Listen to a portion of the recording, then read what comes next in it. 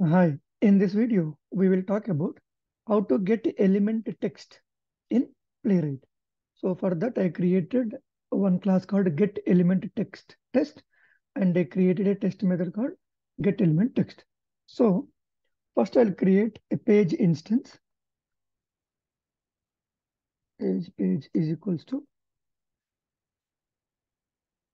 Playwright dot create dot chromium dot launch options new browser type dot launch options dot set headless false dot new page. So I created a new page instance. So now page dot navigate. So what is the website I'm going to take? So I'm going to take one of the websites called dev.automationtesting.in/text. So once you come here, you see in the more section, you have one of the options called text. So click on that. So you'll come to here, this page. So take this URL. Okay. So then I want to print this text. Okay. Just inspect that. So this is, I do not have any specific unique locator. So I'll write. So the above you have h5. So plus span. Okay. So I take this CSS selector h5 plus span. Then it will identify this text. Right. When you hover on this, it will get highlighted. So I'll take that. So before that, we can get the element text using three ways. Okay. So one is using inner text method. The second one is text content. And third one is inner HTML.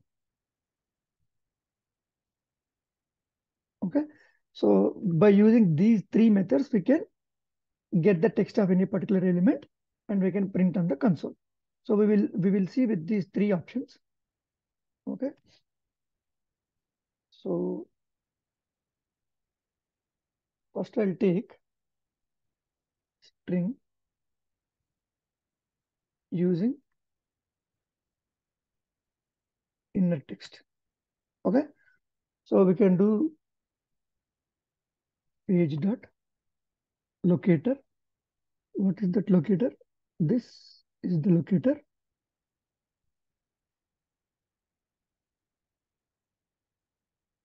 Dot. You see that inner text, inner HTML, text content. Okay. So first I'll take inner text. Okay. And I want to print that. So I'll say inner text plus using inner text. So I'll wait for 3 seconds just to see the execution properly and then page dot close. Okay. Get element text, we can do three ways: inner text, text content, inner HTML, and I'm using here inner text. Okay. Let me execute and see whether it is printing the text which is there on the website or not. We will see first.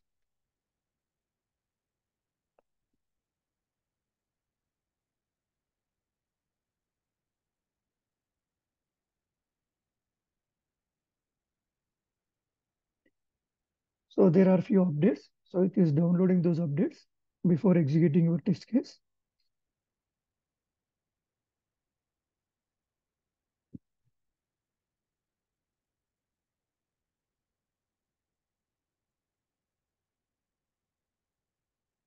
So we'll wait for that. It will not take more time.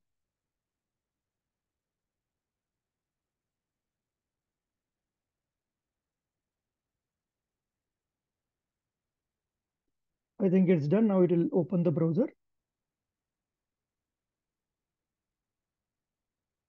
So I'll wait for 3 seconds.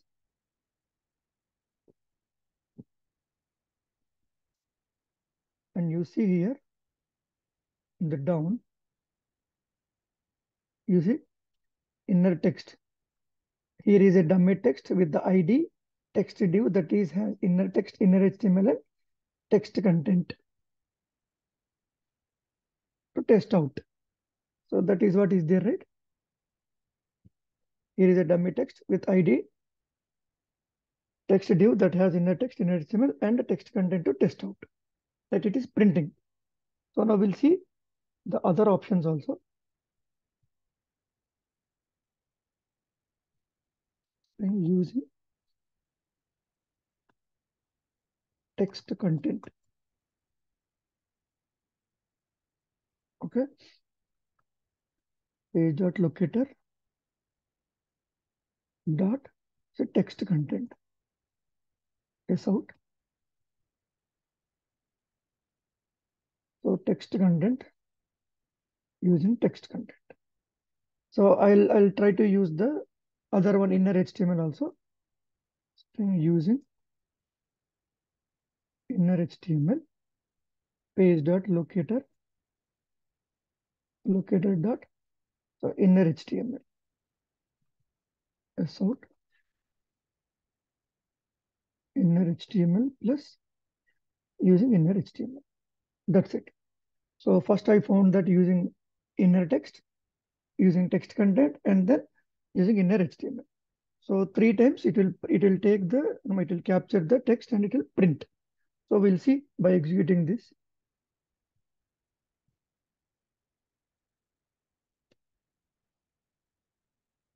So this time it will not download anything. So it will open the browser. Just now it downloaded all the updates.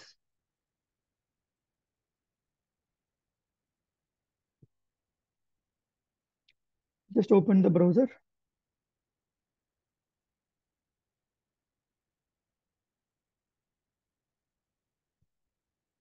After loading the page, it will wait for 3 seconds and it will close.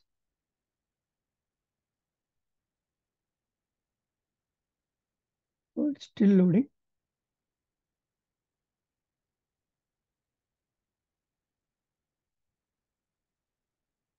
Wait for 3 seconds.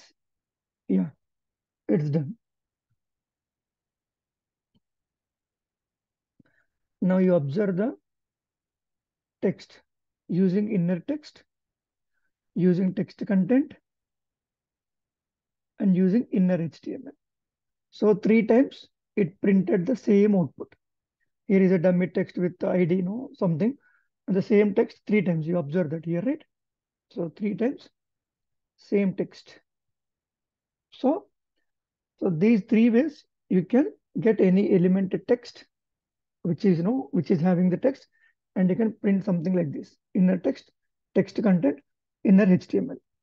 Then what is the difference between these 3? Why to use the 3 ways? One is enough, right? Whether you can use inner HTML or inner text or text content. So why there are 3 different methods to print a particular element text? So definitely there is a difference.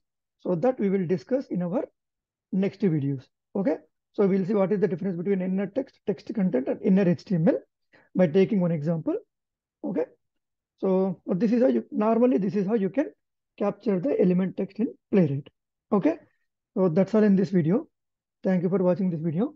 Please like the video, share the video, and comment your thoughts in the comment section. That's all in this video. Thank you.